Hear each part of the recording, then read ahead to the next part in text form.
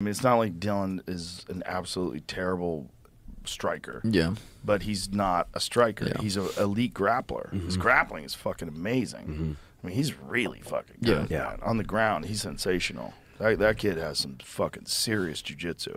But it's just, he's not known for being a boxer. No. It's like the Ben Askren situation. Yeah. You know, Jake Paul offers you more money probably than he made his entire UFC career for a boxing match after you've had a hip replacement. You're like, fuck it, I'm in. So he comes in looking like a guy who delivers milk. We were there. Gut and I was tits. there. Oh, yeah. That was crazy.